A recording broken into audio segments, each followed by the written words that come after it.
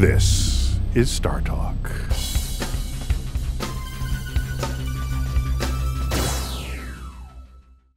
We have flying cars today. They're called helicopters. Yeah. And they're really noisy. Yeah. And in fact, if you want something as heavy as a car to levitate, it's going to be making some noise. Well, it's also going to use a lot of energy. And a lot of energy. Well, that's because, in the word of another physicist I know who flies his own plane, he said helicopters don't fly as much as they beat the air into submission. Who said this? Who said that? It's true. It's completely there. The air doesn't submit. It just flows down and having enough momentum to hold the helicopter up. The other thing about tunnels is we have that technology here in New York City. We have the technology to a limited extent in Boston and Washington, to a very limited extent in Los Angeles, and somewhat in Seattle. This technology exists. You go to Minneapolis, no tunnels, but they have those skyways. Oh, yeah. Where you can walk all around downtown Minneapolis. It's an ant farm. Yeah. They don't want to admit that to themselves. Habitrail. It's a habitrail. It's a habitrail. It's a human cool. habitrail. No, But that's what they call it. It's called Skyway.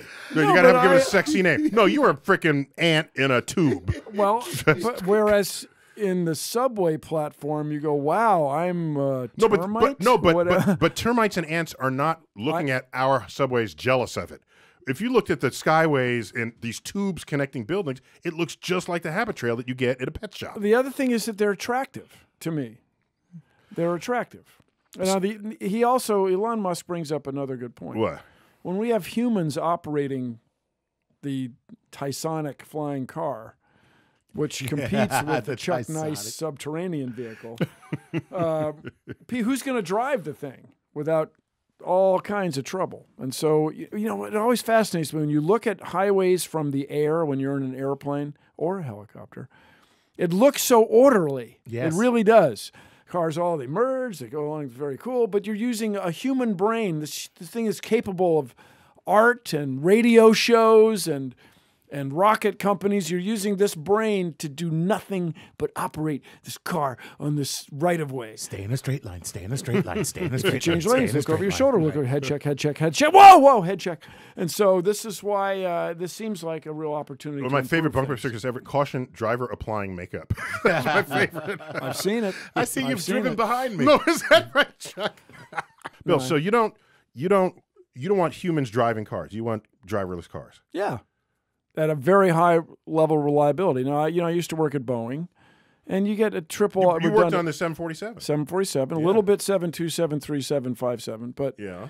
What you want is that's the lingo, Chuck. I know. That's how you. He's showing that off now. Sound like you were giving me your number. But these are all planes. Everyone from Boeing has a 777 in their phone Well, number. yeah, but when it's triple redundant, autopilot, you can count on it. It's going to land the plane. Gotcha.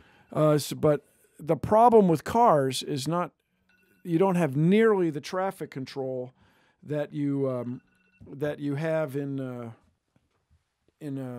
airplanes. So who's going to win this? Pedestrians cross the street in front of you, and who do you think is going to win this? Tesla, and with a driverless car perhaps coming out of their shop, or Google?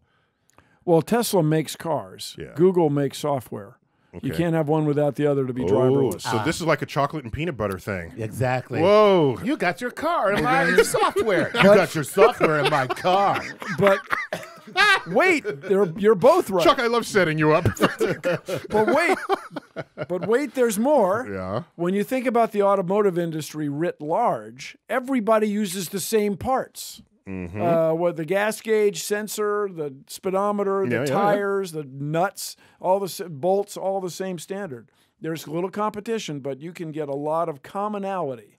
And so we will see what happens in the near future. This is StarTalk.